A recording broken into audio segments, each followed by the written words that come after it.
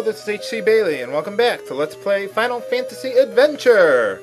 Since last time, I took the liberty of getting some keys, because we're going to be needing them for this area. And now I have a new party member, Lester, so let's see what he can do for us with the ask command. Change the music? That's all you do? You spoony bard! So today, I'm going to be going through Davias' mansion to kill him. I killed his mother already, so let's finish off the rest of the family. Might as well. I'm not going to bother killing those flames. They take too long. I've got better things to do. Yeah, we can go through this wall here. I think the crystal fills up your willpower instantly, if I'm not mistaken. It doesn't particularly matter. It's starting to fill up pretty fast now, so... And apparently Lester uses bows and arrows. That's first for Bard. Wow, where's Robes? I'll get him. Oh, the door is locked. I don't like games that use random amounts of keys to open doors. It's not a very good function of game design, in my opinion. It's like, why? It's like using torches to light your way through caverns. We don't want to clutter up our inventory with those things all the time. It's just kind of pointless, really. It doesn't make the game any more challenging.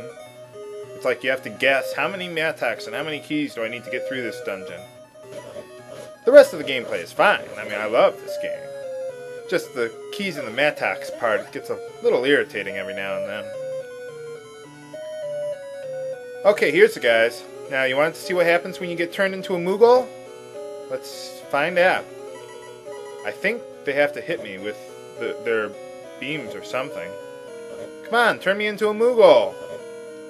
What the hell? There we go. See, I'm a Moogle! Ha ha ha! This might be the first game that actually uses Moogles like that. I mean, the first game would have been Final Fantasy III, if I'm not mistaken.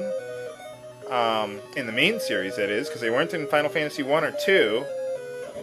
And, I mean, basically when you're a Moogle, you can't do anything in this game, so. But yeah, I mean, I would think this game would have come out before Final Fantasy 3, but I don't know for sure. I didn't bother looking it up before I did this episode, so.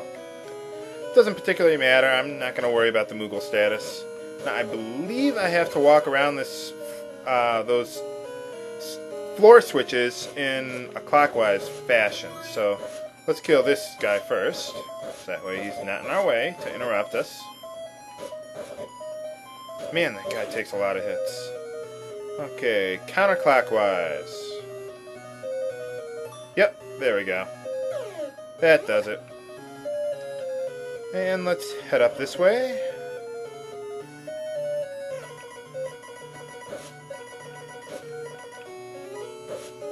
No, there's no hole in the wall there. Okay, kill these gremlins, or imps, or whatever they're called. Die. There we go. More crystals. Not that I need them. Let's see. Yeah, I'm going the right way. There we go. Yeah. No, I don't want to put these guys to sleep. I mean, even though they're susceptible to it, then they just sit around wailing their claws at me all day. That's no fun. There we go. Let's head down this way. I know one of the walls I can get through on the right. Not this one. Skip killing the flame guys. There we go. Yep, I can go through that wall, but I don't want to do that quite yet. I want to go down here first.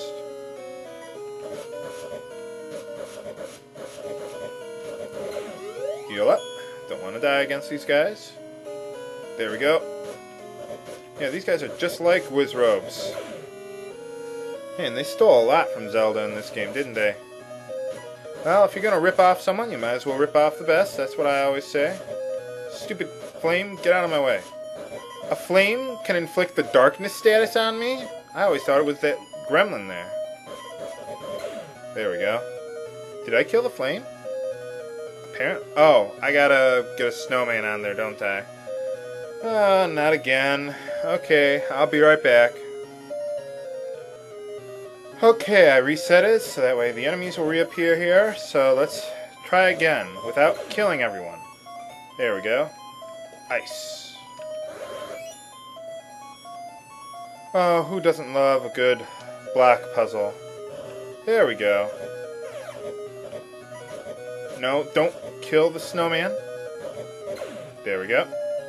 Just follow me, Lester. There we go. And I gotta kill these bastards who keep on jumping around the room.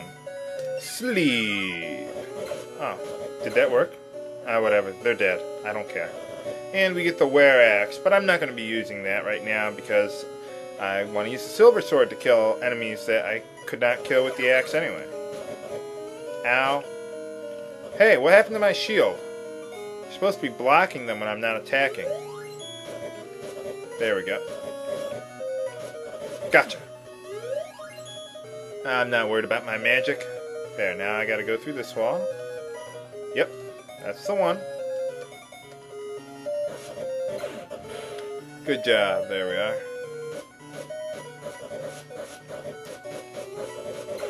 You could try and helping out a little bit more, Lester. You know, I mean, maybe, you know, use your music or something. Instead of shooting useless arrows all the time. Shadow guys. Whew. Made it through that part. Oh crap, I forget which way I'm supposed to go. That one's locked. They're both locked. Okay, well, let's pick one and see what happens. Yeah, this is the right way. Yep, there we go. Okay. Oops. No, I don't want to change the music.